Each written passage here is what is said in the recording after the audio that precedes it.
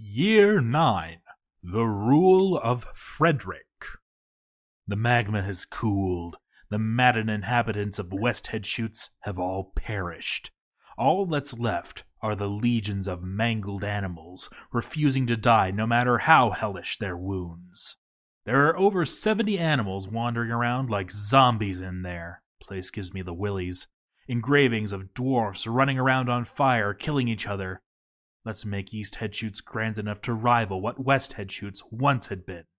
Surely we can learn from our past mistakes and not grow as arrogant as we once were. Life was peaceful for a while, as I ordered the men to brew more beer, crank out stone trade crafts, smooth out the tunnels, and prepare for the spring caravan.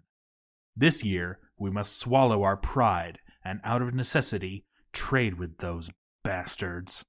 Barely 2 weeks into the year, though, the goblins besieged us. I ordered all the civilians inside, and because with so many marks goblins in their horde it would be foolish to fight in open terrain, I stationed our military on our farms, just inside the door. Let their bloody corpses fertilize our crops. The cowardly goblins refused to attack us, instead cowering in 3 separate squads in the south and east of our land. So, I ordered our troops to engage each squad one at a time. First, moving to the south, Tyskill led the charge, slicing off the entire right side of a goblin, from the shoulder to the leg. Barely a single limb left unlopped, our squad came out with only a couple minor head injuries. Early on, an arrow glanced off Tyskill's upper spine, and somewhere in the chaos, Wandering Knitter bruised his brain. It didn't take long to dispose of the first squad. Holistic Detective led the charge on the second squad, a motley assortment of wrestlers and spearmen.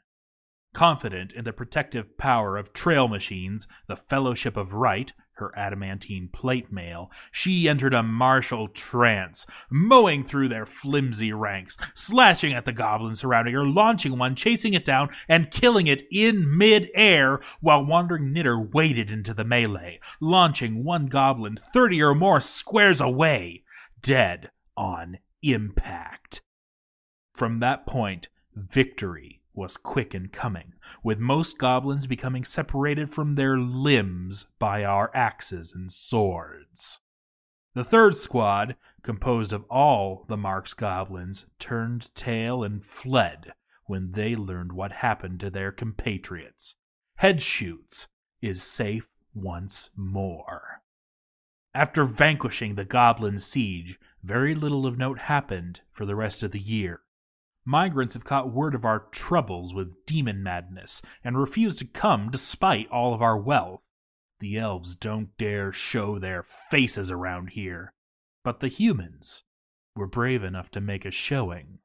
They show up to the sight of all 7 of us working dwarves stumbling into the daylight, vomiting uncontrollably, lugging huge bins of stone mugs and bone idols.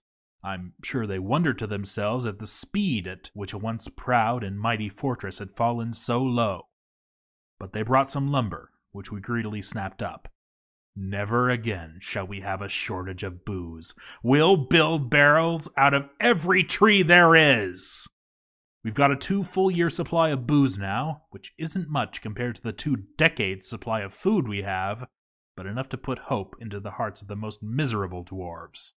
Since Ubmeista is a crazy cat lady, this picture is of all of her pets, some of which were incinerated during the Troubles, I assigned Whitecloak to slaughter all the stray cats before Ubmeista can adopt them. Some may call it cruel to coldly kill such a crippled and mangled cat, but what good is a crippled cat at catching vermin? Someone's going to need to keep up with all the animal breeding. There's a lot more animals than there were before. Either train up a ton of war dogs, which we don't really need, or slaughter them all, and build a tower out of soap from their fat. Right now there's a logistics problem, which leads to a lot of rotting chunks and meat from slaughtered animals, but I think the food hauling backlog of random work is close to being finished by now.